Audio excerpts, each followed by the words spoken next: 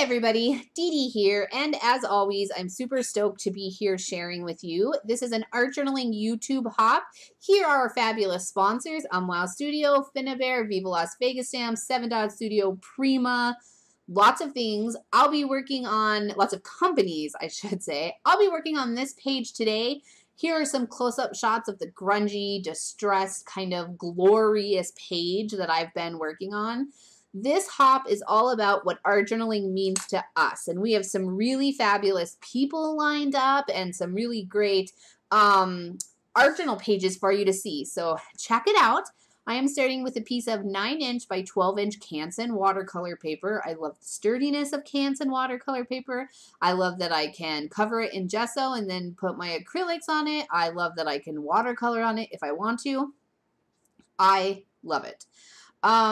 I did cover it in gesso, Liquitex gesso, and then I'm going to heat that dry, and I can't remember why I splattered on it. I'm not really sure, and I'm not gonna, I can't remember. It was just a couple days ago, and, yeah, I don't know. I'm so sorry. This is some, what did I just have? Blick acrylic paint. And it is a heavy body paint, and I love acrylic paint. It is my favorite medium. And the reason that I love it so much is because it's permanent when dry. It turns into plastic, acrylic plastic, and like in very kind of like crude, layman terms. But I love the look of watercolors that you can get with watercolors. However, more often than not, my watercolors turn out muted, and then they're not permanent. So if I add more water to them or another layer, then they're reconstituted and the color starts to shift. So when I am playing with acrylic paints, I very frequently like to add in loads and loads and loads of water. The only thing to keep in mind when you do that to acrylic paints is that then you are separating the molecules of the binding that's in the acrylic paint, and so it doesn't create like a cohesive layer that's bound together. Okay, so keep that in mind, because if you're working on like a very high profile piece of artwork, then you are going to need to add other things than just water to keep the binding aspect in your artwork, okay, so that it holds up to the test of time. But I'm just art journaling, and I'm not just art journaling because I love art journaling, and that's what this whole video is about, this whole YouTube hop actually. Art journaling is a place for me to experiment, to explore, to play with my tools.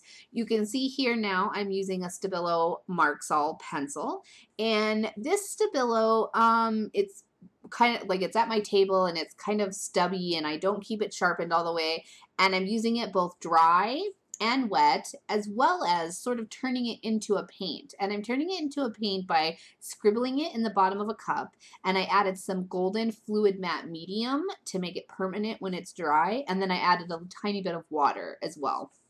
So I used it to grunge up my background, and then I also did some scribbling with the Stabilo Marxall, both wet and dry, directly onto the paper. I do sop up some extra moisture when I have it, and I like to keep like a piece of muslin cloth on hand, and that works really well for me, and I love having that kind of dyed piece of muslin then to use in a project later. And then, so in the most basic terms, for me, art journaling is just a place to express myself. So, and not just because I really need that. I art journal about whatever, what's happening, or experimenting with new supplies or new tools, or maybe I just need to get some words out or whatever. So I also try to incorporate in each page something that I do absolutely love. And that is so that I still have a connection to the page, even if it doesn't go where I want it to, because more frequently than not, I am experimenting with new colors or techniques. So that would be those 3 really big black stripes that you saw in the previous page, on the page that I'm working on now, but that I set to the side. And then this is a printed out picture of me of my Facebook profile page, and I really do love this picture. It's so super cute. And I just used some golden fluid matte medium to adhere it to some cardstock so that it had some nice stability to it. And then I'm distressing the edge with a black archival ink pad.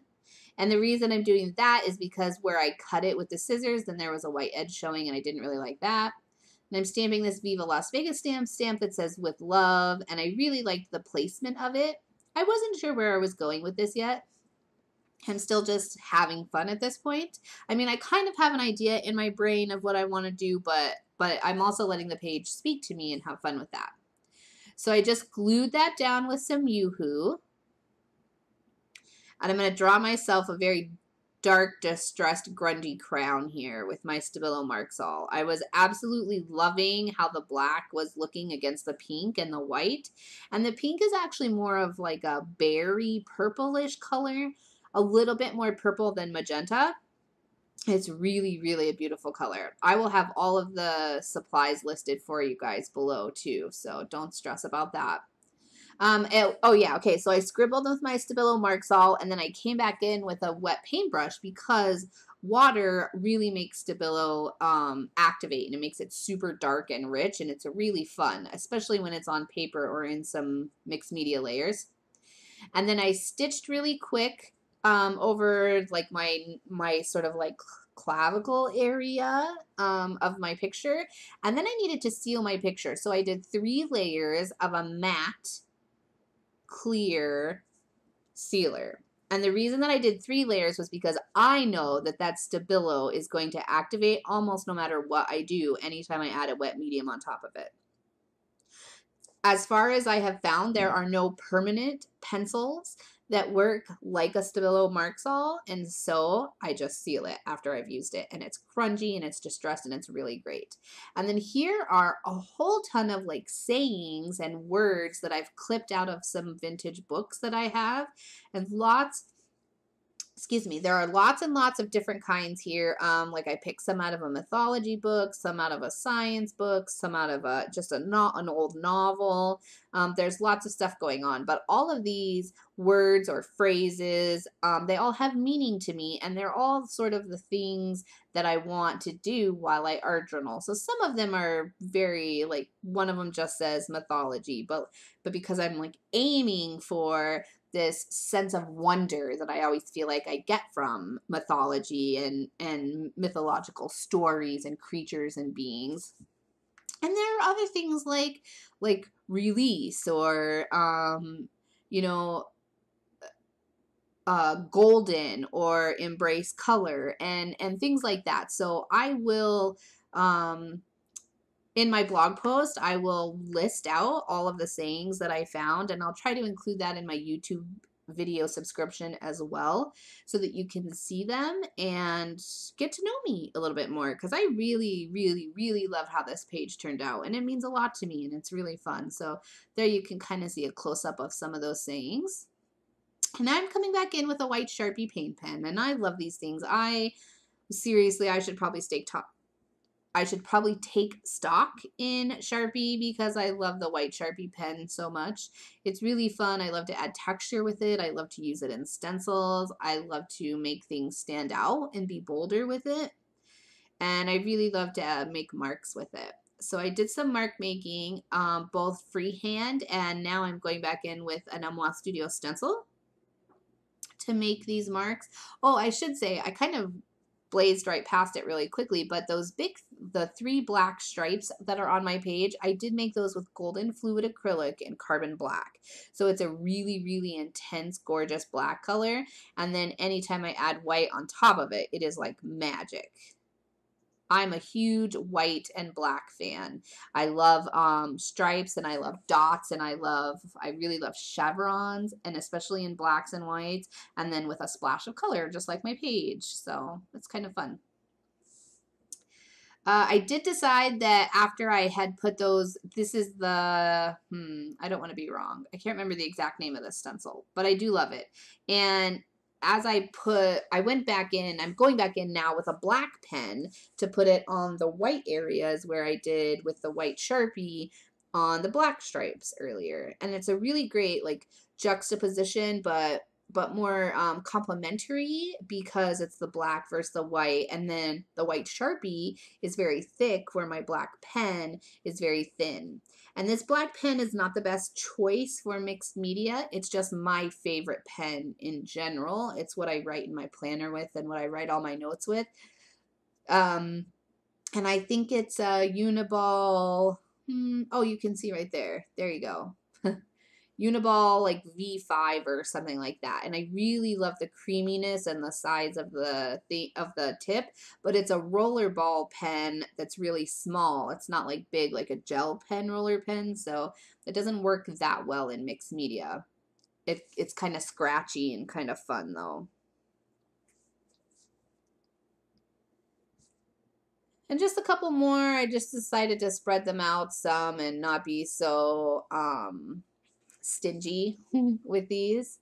And then here real quick you're going to see, so I stamped this writing chevron from Viva Las VegaStamps in archival ink on some white cardstock, and then I cut it out, and my intention was to sew it to the page, but as I sort of was going towards the sewing machine, I didn't like any of the placement, which is crazy because as I'm looking at it now, I'm thinking, man, I should have just sewn those on because they looked really cool. But I didn't. So instead I go back in with my Stabilo and I get a little more scratchy with it around the edges, and then sort of in some of the more blank areas as well. I kind of pull in some of that scratchiness of the Stabilo. And I did some writing, and it just says basically like my art journal is my place and not anybody else's, and I can do whatever I want. So thanks for joining me. Here are some more close-up shots. You can check my blog or the video description for the supplies. Also, guys, please subscribe. I love having you here. I always love doing new videos. I've been doing some new things. I joined Chalk Couture recently, and I'm doing that in some mixed media. So subscribe here, and also please join my lovely friends in this blog hop. You can click here also for the next hopper. I think I might be the last one, so we're going back to the beginning. Thanks so much. Bye.